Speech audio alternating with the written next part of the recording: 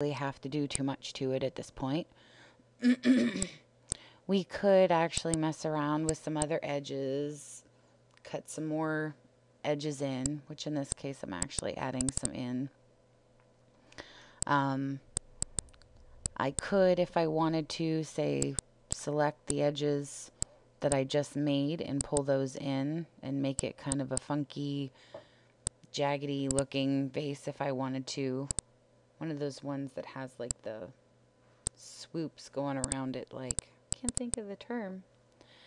But I decided not to do that. I decided instead that I was going to select just the very top loops and push down and give it kind of a cool top, kind of a fancier top to it instead of just your boring circular top. Kind of still trying to adjust how I want it to look. You can add bevels in anywhere that you want a harder edge. And we could keep beveling to add in little details here and there, but in this case I kind of liked exactly where it kind of stopped, so that's how I left it. And now we're looking at what the poly count is. That is the poly count once you refine. So if you're ever not sure when you're subdividing and subdividing and undoing how high the poly is, you just look right up there and that'll tell you when you refine this so that you get your final polygons. It'll tell you how many polys basically that you're using. And if you look here, I'm kind of flipping through to see, you know, how many polys I can get away with to get the look that I want. I could have left it lower, but it would have been a little lumpy. I have a thing about that. I don't like lumpy stuff. I'd rather actually put the extra poly in and have it not lumpy. Now we're going to do a little bit of fixing, because on the bottom here you'll see there's a whole bunch of points all coming into one polygon, which is considered to be an n-gon. And while Dance Studio and Poser can both handle them, they don't always handle them well, and if you can get rid of them, which in this case we can, then you should. And all I'm doing is basically clicking a point and then clicking the point across from it and then hitting X. Then I selected the lines through the middle and hit X to get a line going through there, and then went back to point mode and connected those. So it's going to be point mode, click, click, X, click, click, X. Go in the middle, click, click, X. Go to edge mode, click across those, X. Go back to point, click, click, X. Click, click, X. See, those little shortcut keys are so handy. Okay, that gets rid of our n-gon, and actually it made everything nice and quadded. So there's no triangles or anything. Kind of decent shape, so it worked out nice.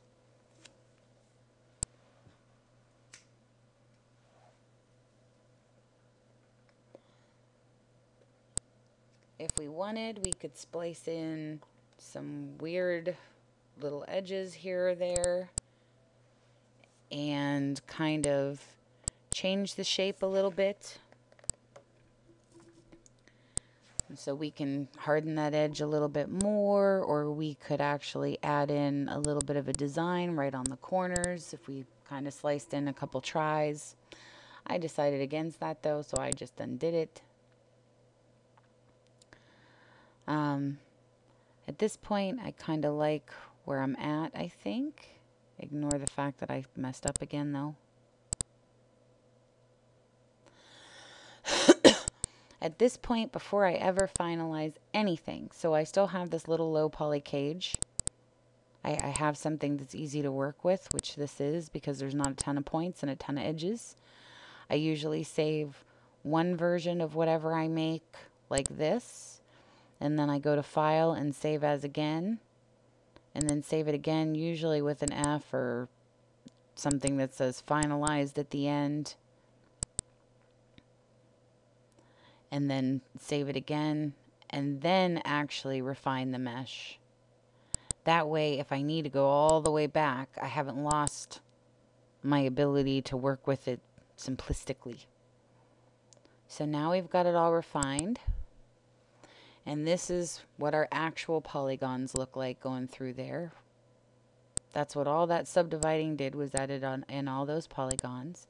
Now we can actually edit it further. So in this case, I'm going to grab a couple edges and pull some down.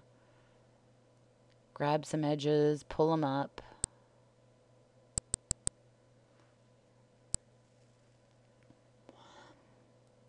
Grab some more edges in a minute here.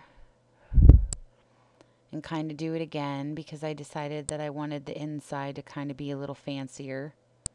It just adds character to it.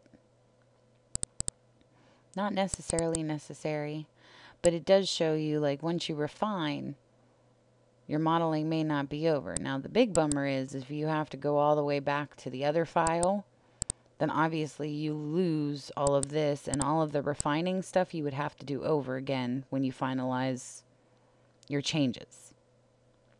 Hopefully that makes sense. So if I go back to the vase before I finalized it and had to make any changes, then I would have to save a new version of the refined vase and then redo all these changes I just made.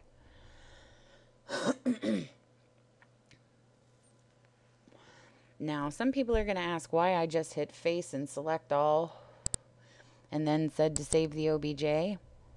I don't know about anybody else, but I have an odd little bug with my silo. That could be something with my graphics card, my computer that it doesn't like. I don't know. But on and off, if I just click on the OBJ, click on the object, and then save it as an OBJ, well, click on the object in the scene and save it as an OBJ, rather. Not always does it save anything. Like, sometimes it actually saves a blank file, and I haven't figured out why. The only way I can avoid doing that is if I go into face mode and select all the faces and then save it out that way. Then it definitely does not save a blank file, and it actually saves the OBJ right. So that's why I did that. Now we're going to go into UVMapper, and we're going to open up our vase and kind of take a look at it in there. I have Pro. If you have Classic, it's going to look a little different than this. If you have the money to invest in a mapping program, UVMapper Pro is decent. I think that's somewhere around like $70, I do believe, when I bought it. It's been years ago now, actually. For an object like this, though, as you're going to see, UVMapper Classic or Pro isn't really going to do such a hot job on it. You could get it to work, but it's going to take a tremendously long time to do, because you're going to have to kind of pull stuff apart and then kind of weld it and seam it back together on your own. I would advise, with a shape like this, to actually use either silos mapping or use a program called UV Layout, which I personally absolutely love and can't say enough wonderful things about. And if I had to pick between the two, I'd totally go for UV Layout. Although UV Layout for the hobby license, I think, is like $100. And for the professional one, which I totally recommend if you can afford it, I think it's like right around $300. But that's one of those things I don't leave home without. I like my UV Layout. But in this case, this is me trying the different mapping to show you the problems. Like with this, you're going to get stretching down two of the sides.